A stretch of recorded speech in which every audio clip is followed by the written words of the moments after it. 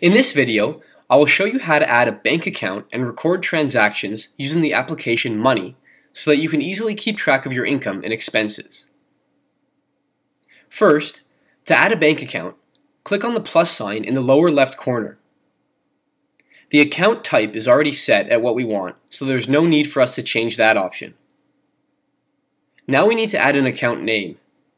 You can use names such as savings or checking, or whatever else you want. Type in the bank name for which your account is at. I've already added a couple of banks, so I'm just going to use the drop-down menu to find the bank. Then, type in your account number, as well as the current balance in your account. Now that our bank account has been added, let's add a transaction to see what happens. In the Transaction Center, click on the Add button in the lower left part of the window. We are inputting a monetary outflow, so we'll leave the type set at withdrawal. The account we are using is the bank account we just set up called Savings. Under Category, we'll choose Automobile Gas Expense and $30 as the dollar amount.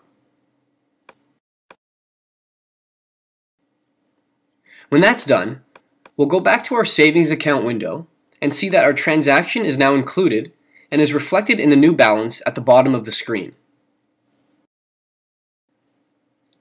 To further our demonstration, let's add another expense to see what happens. We'll use the exact same process for adding this expense, however this time we will select Bills, Membership Fees for our category.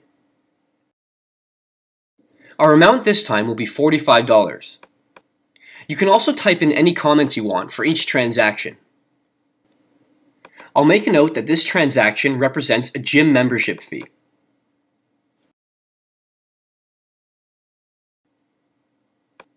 Now we'll do one more transaction, but this time we will add a monetary inflow.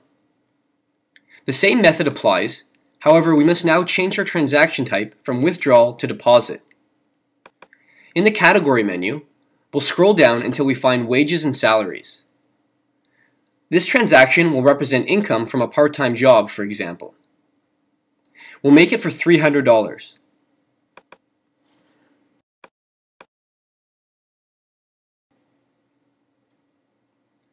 When that's done, we can head back to our savings account again, and you will see that those two transactions that were just shown are now visible in the savings account, and again the changes are now reflected in the balance at the bottom of the screen.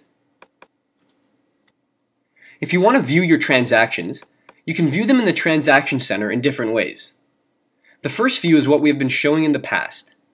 The second view shows the categories with different icons, and the third view shows the categories with cover flow.